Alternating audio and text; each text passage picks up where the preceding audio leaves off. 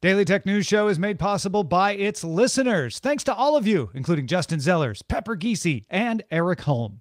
Coming up on DTNS, Stephanie Humphrey helps us make sense of a California bill to punish social media companies for addiction, specifically related to children, why the tech media is going crazy over Apple's universal control, and Fido has new hope for killing the need for passwords. Not your dog. This is the Daily Tech News for Friday, March 18th, 2022 in Los Angeles. I'm Tom Merritt. And from Studio Redwood, I'm Sarah Lane. And I'm the show's producer, Roger Chang. Joining us, technology contributor to ABC News, author and host of the Tech John podcast, Stephanie Humphrey. Welcome back. Hey, good to be back. Happy to be here. Good to have you as well. We are going to get right into the tech news with some tech things you should know. The Australian Competition and Consumer Commission is suing Meta, alleging in federal court that scam ads were being displayed on Facebook featuring public figures promoting cryptocurrency, even after some of those public figures complained that their names and images were being used without consent. Fortescue Metals filed litigation against Meta in Australian and American courts over similar fake IDs. Meta's response is that it cooperated with the regulator's investigation so far and will defend itself in court.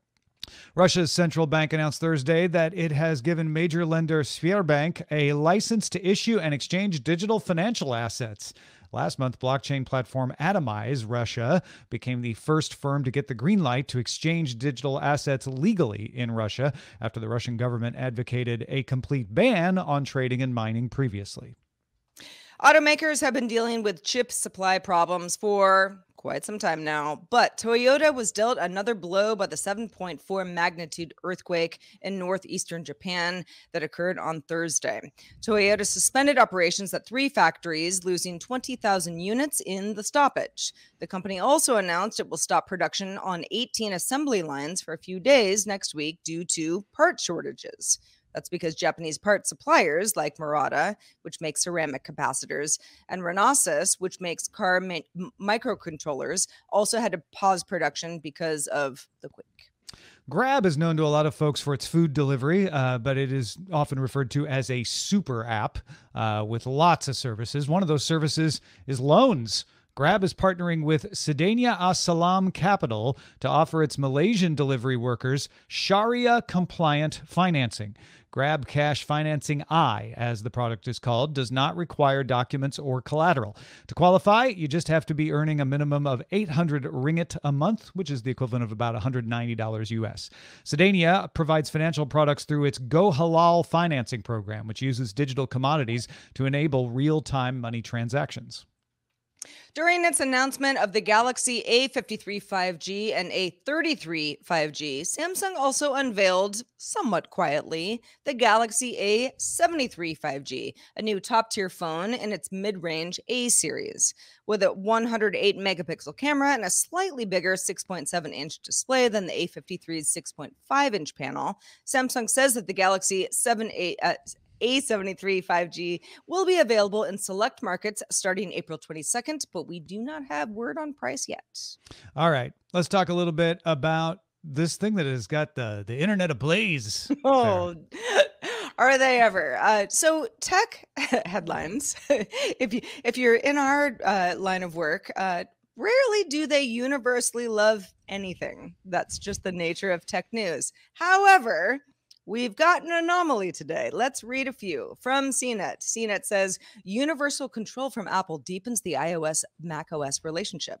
9to5Mac says, universal control was worth the wait. Here's how it's changing the way I work. The Verge headline, universal control is Apple's most impressive new feature in years. Dang.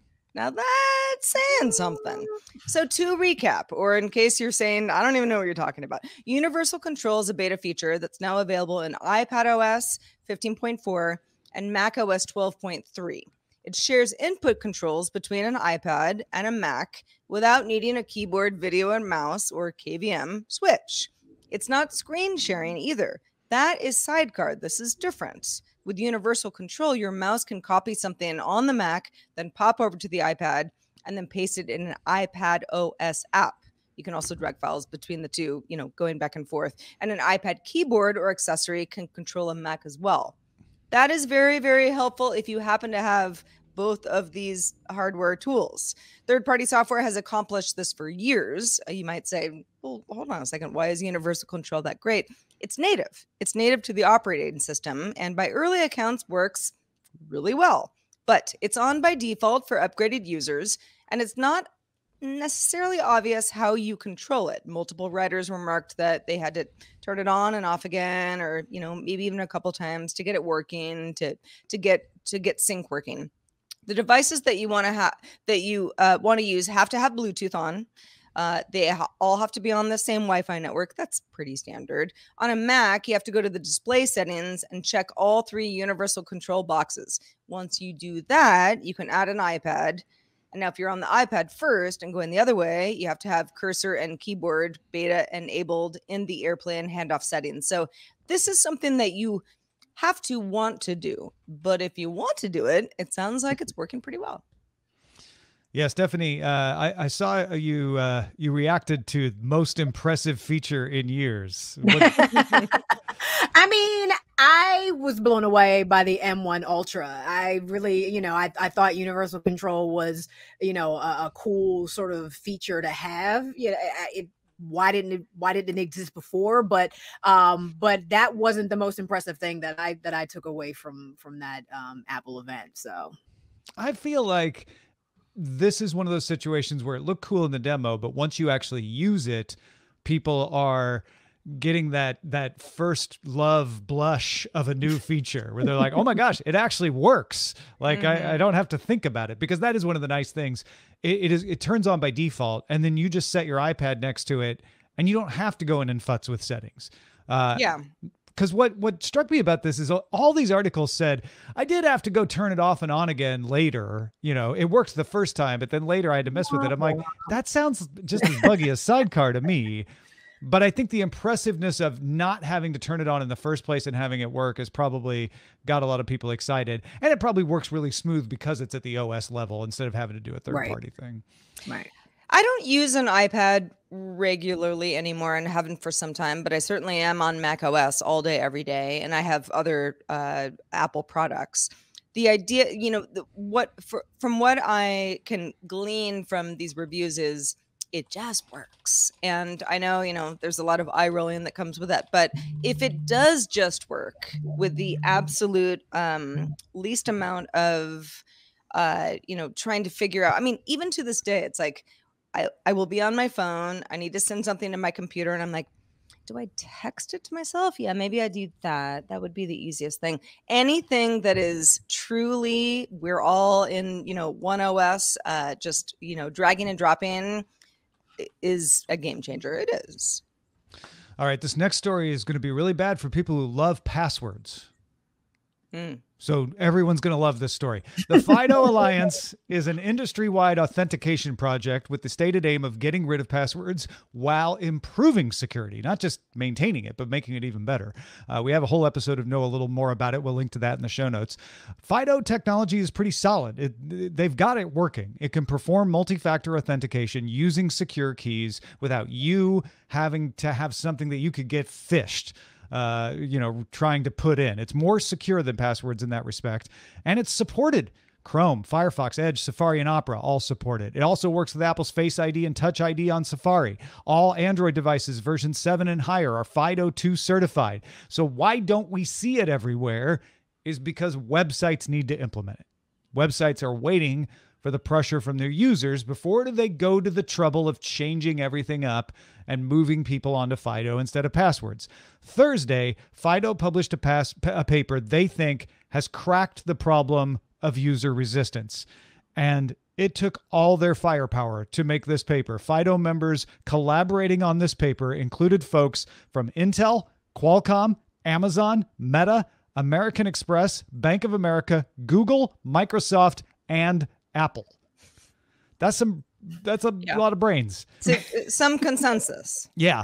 FIDO works by authorizing a device to help you log in. Now, that might be a YubiKey that you use. In most use cases, it's something like your phone or maybe even a smartwatch. And they argue that you need a simple way to switch or add new devices to this scheme. Because if you have to fall back to passwords every time you get a new phone, then people are going to be like, why am I doing this thing? I have to remember all these passwords anyway. So FIDO suggests operating systems implement something called the FIDO Credential Manager. It's basically a password manager, but instead of for passwords, it's for the cryptographic tokens that FIDO uses. Android or iOS or Windows could all migrate them when you move to a new system, so you don't have to log in again. It would do that thing that FIDO is good at, of saying, not only did we make it the same, we made it better, because you're not going to have to do anything. As long as you authorize the move securely, then all your tokens move locally. Doesn't have to be in the cloud. It can be, but doesn't have to be. Apple's already implemented an end-to-end encrypted version of this called Passkeys in iCloud Keychain. Now, that one does use the cloud, but it's end-to-end encrypted, so it's under your control. Passkeys is just their name for a WebAuthn credential, and a WebAuthn credential is what FIDO uses. So that can be the credential manager for Apple. FIDO also suggests a procedure to let a device act like a big token over Bluetooth. So just like a Bluetooth security dongle, like Google's Titan security key, your entire laptop or your entire phone could act like the dongle and make it easy to switch between operating systems, like going iOS to Android, for instance. If y'all have questions about this, I'm not like a super expert. I can try to answer them, but this does seem like if they can get people to implement it, they would make life a lot easier in a lot of ways. Well, I think a lot of, and myself included, when this kind of like, if you want to be as secure as possible, to have some sort of a hardware key that that you use to log into various devices is the vibe. And people go, oh gosh, I don't know. I mean, can I just use passwords?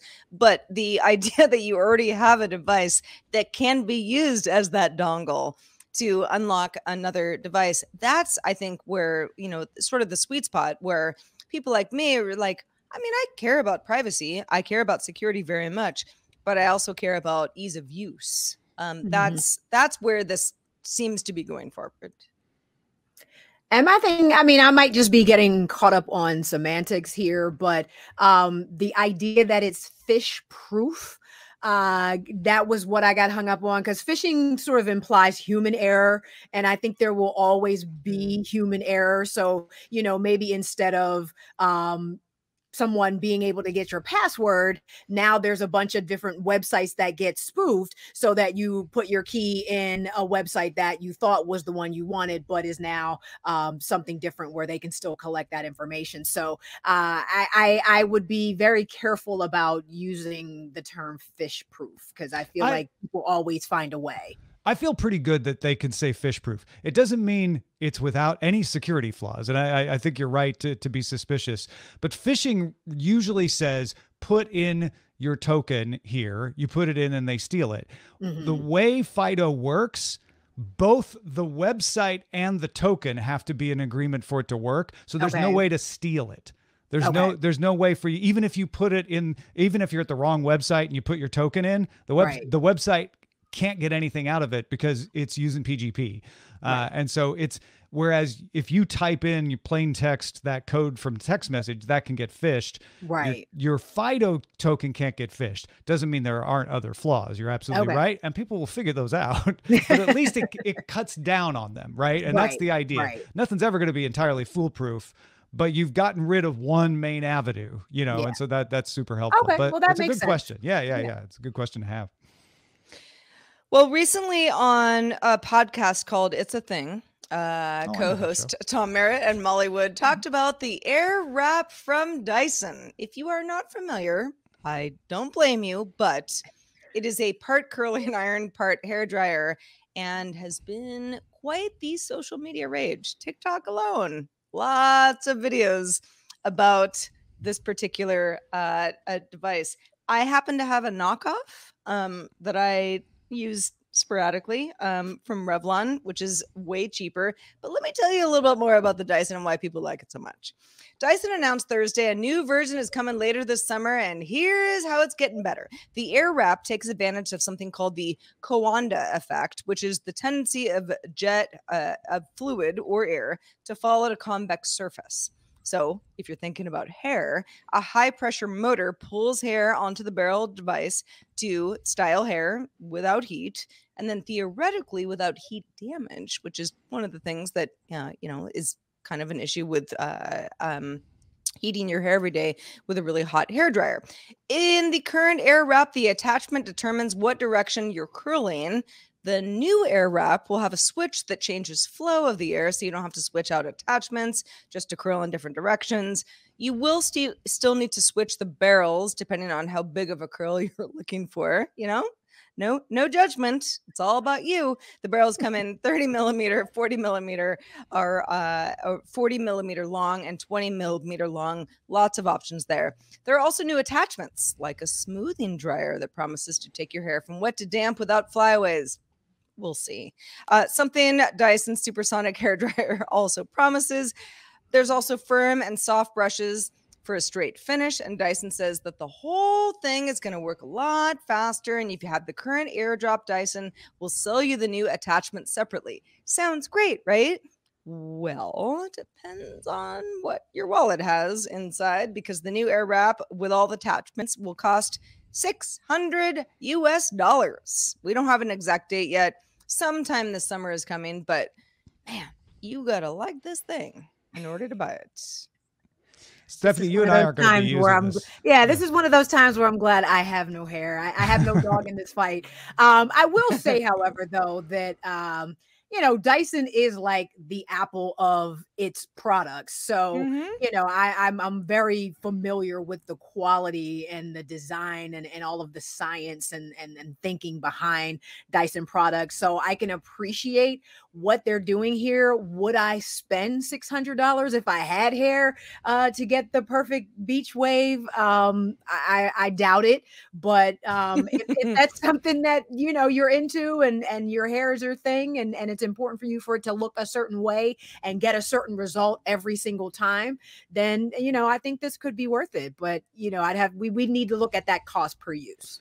Yeah, when Molly was telling me about this on It's a Thing, I was fascinated with the Coanda effect. I think that alone, the science behind it is interesting. How it's able to use that. That's the other thing Dyson's really good about is finding interesting science and then turning it into a product. Yep. But she also, Sarah, was like, yeah, but the Revlon one does the same thing. It's way cheaper.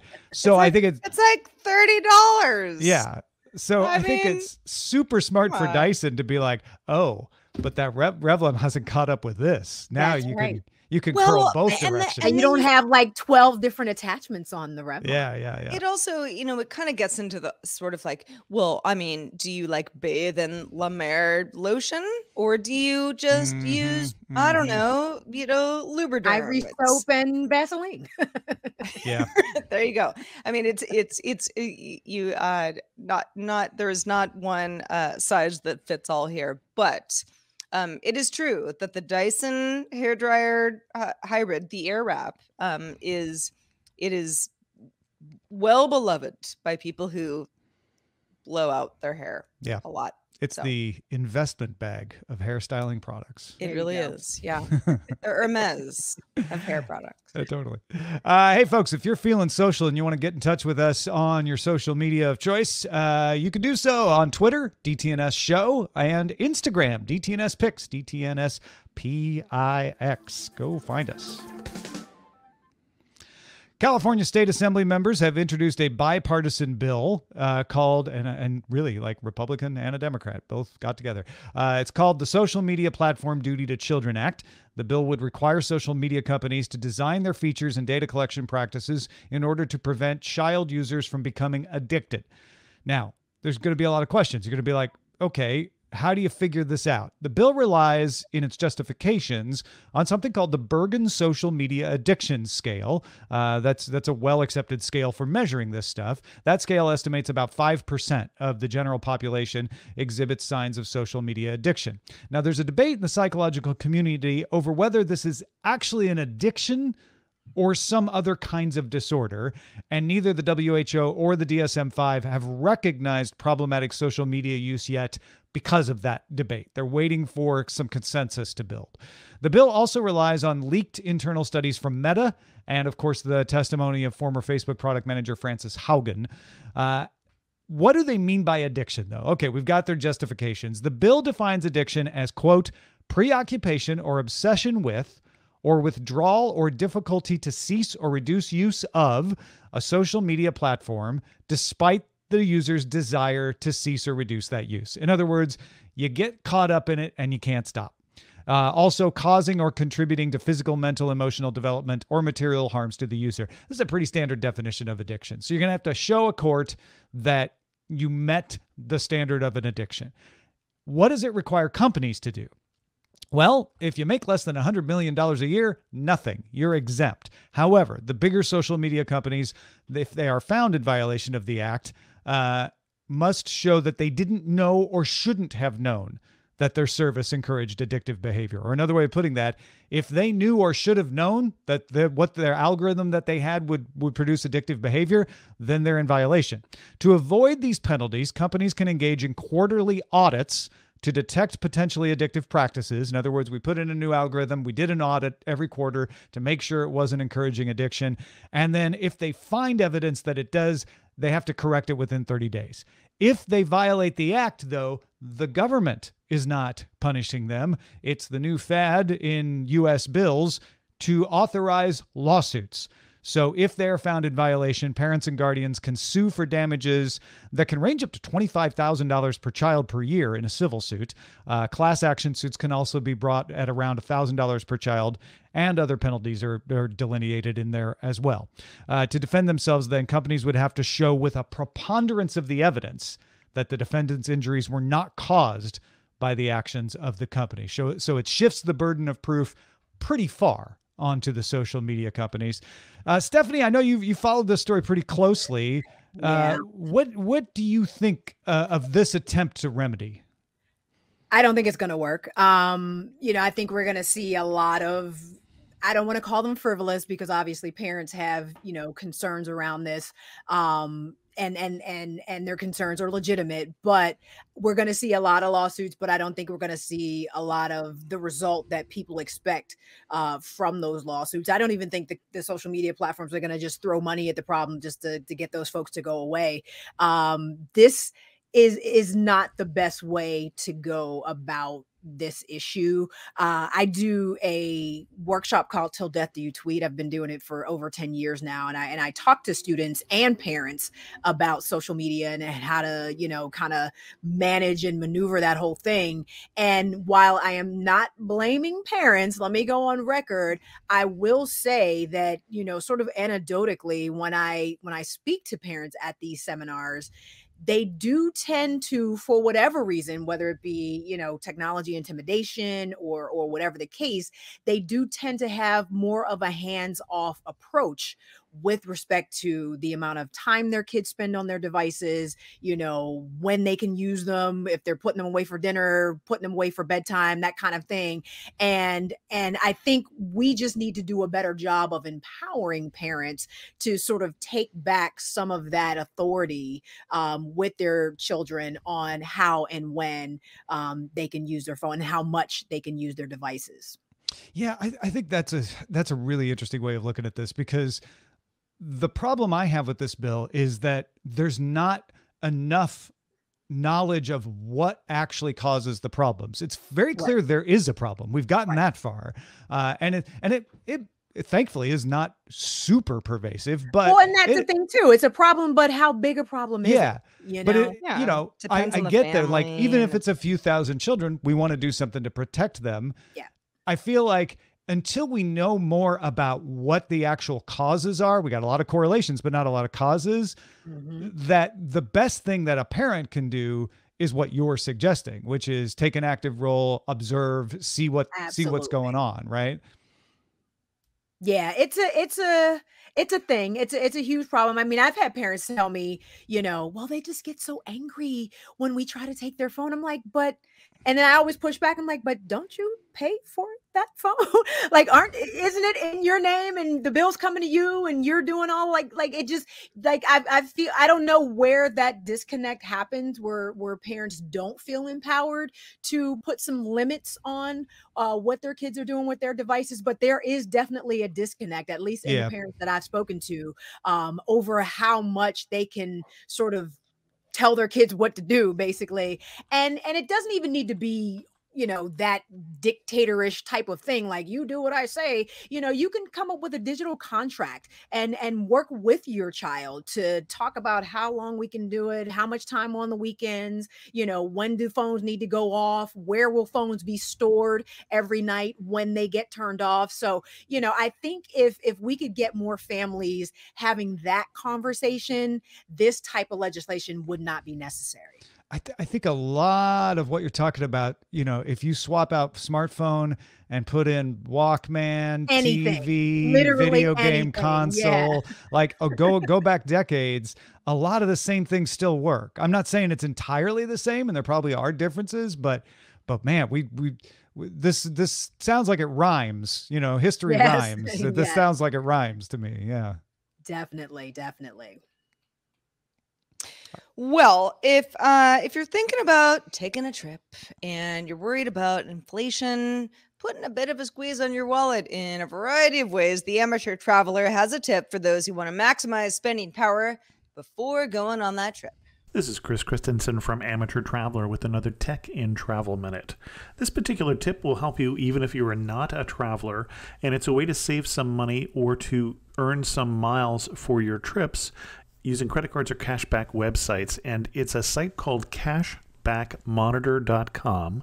This is an ugly site. This is a site that looks like it comes from a dystopian future where all web designers were turned into zombies, but it's a useful site because you can find whatever store you're shopping at, what's the best deal or what's the best credit card to use, including which coupon sites can get you more cash back on your purchase.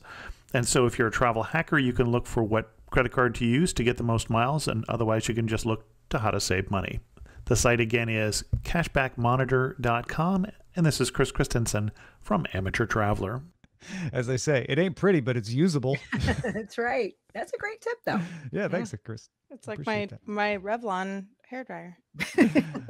All right, let's check out the mailbag. Let's do it. So Mike in Dubai wanted to pass along a few thoughts about fact checking, because we were talking about various ways that we fact check with Justin Robert Young, who was on the show yesterday. Mike says a friend posted a tweet that made claims about companies' recent profits and price hikes and their role in inflation. The post was flagged with a fact check, and I thought maybe the numbers or claims were incorrect. They weren't. The fact check linked to an AP article asking a handful of economists whether record corporate profits played a role in fueling inflation. The economists interviewed by the AP all said probably not. However, not a single economist interviewed had studied the issue. I can continue to support fact-checking on social media, but it needs to meet a higher threshold than linking to an article that just asked some smart people for some hot takes. Yeah, there's all kinds of weaknesses, right? And it has to be done right for it to work. And the story we were talking about yesterday was that people who read fact-checking of an article were more likely to then no longer trust the source of the article, even if the fact they checked was a quote. And so they were saying, well, the fact checking needs to make clear who you're fact checking. And this is another example of like, well, is this a fact that you're checking, or is it an assumption that you're checking? Those can be different things. Well, thanks, Mike in Dubai, and thanks to everybody who writes in with questions, comments, feedback for us. Feedback at dailytechnewsshow.com is where to send those emails. You make our show better. Thank you in advance for all of your hive-mindedness. Also, thanks to Stephanie Humphrey for being with us today. What's going on with you, Stephanie? Where should people keep up with your work? Well, I'm rocking all around the web at Tech Life Steph, but of course, the techjawn.com, JAWN, and shameless plug for the merch now that we have in our store. So check out the website, go get some merch, join our Patreon, all that good stuff. Well, we're so happy to have you, and thanks for being here as always. Good stuff. Also, a special thanks to James Graham. James Graham is one of our top lifetime supporters for DTNS. Couldn't do it without you, James. Thank you for all your years of support. Yeah, you want to get that. Thanks, folks. Become a new supporter. Patreon.com/DTNS. We might be thanking you tomorrow. Getting all that applause. We will thank you all. There's a longer version of the show called Good Day Internet. If you know the show, you already know what time it is. But if you want to know more, patreon.com/DTNS. It'll be rolling for all you live folks in just a few. Just a reminder, DTNS is live Monday through Friday at 4 p.m. Eastern. That's 2000 UTC. Find out more at dailytechnewsshow.com/live. Have a great weekend, everybody. We'll be back Monday. This week's episodes of Daily Tech News Show were created by the following people. Host, producer, and writer Tom Merritt. Host, producer, and writer Sarah Lane. Executive producer and booker Roger Chang. Producer, writer, and host Rich Straffolino. Video producer and Twitch producer Joe Kuntz. Associate producer Anthony Lemos. Spanish language host, writer, and producer Dan Campos. News host, writer, and producer Jen Cutter. Science correspondent Dr. Nikki Ackermans. Social media producer and moderator Zoe Detterding. Our mods, Beatmaster, W. Scottus1, BioCow, Captain Kipper, Steve Gauderama, Paul Reese, Matthew J. Stevens, and J.D. Galloway. Mod and video hosting by Dan Christensen. Video feed by Sean Way. Music and art provided by Martin Bell, Dan Luders, Mustafa A., Acast, and Len Peralta. Live art performed by Len Peralta. Acast ad support from Trace Gaynor. Patreon support from Dylan Harari. Contributors for this week's show include Allison Sheridan, Scott Johnson, and Justin Robert Young. Our guest on this week's show was Stephanie Humphrey. And thanks to all our patrons who make the show possible. This show is part of the Frog Pants Network.